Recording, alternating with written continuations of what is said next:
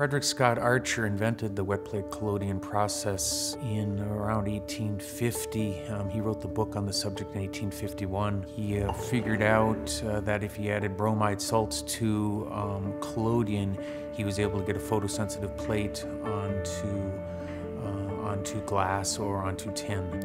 I never owned a camera. I mean, obviously I had a phone and that had a camera on it, so but as far as me going out to a store and buying a camera and saying I'm going to take pictures, my first photograph that I ever took intently in any kind of artistic sense was my wet plate camera. So he kind of didn't tell me he was going to do it. He just kind of did it. He's like, "Oh, you got to come and see what I got today." And he had this new camera with all this new lighting, and he said, "I'm gonna try this process out." So he started with just a camera and 2 pieces of lighting till he got an image, and then he just slowly kept adding things, kind of like a woman hoarding their purses. You don't really tell your husband that you're buying the purse.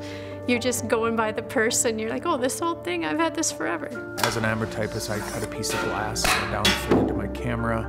I would clean that glass very well. I'd get my composition with my camera.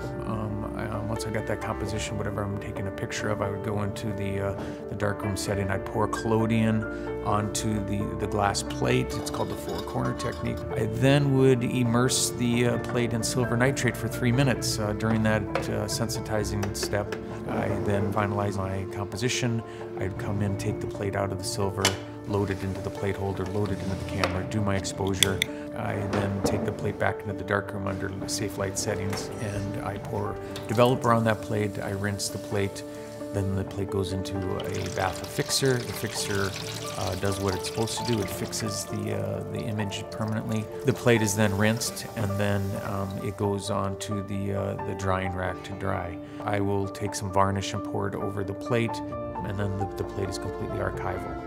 You get the collodion bottle over the corner? What's really interesting about wet plating as well is the permanence of this process. So these images will be here for hundreds and hundreds of years, which you can't say about any other photographic process. So that is, that's amazing.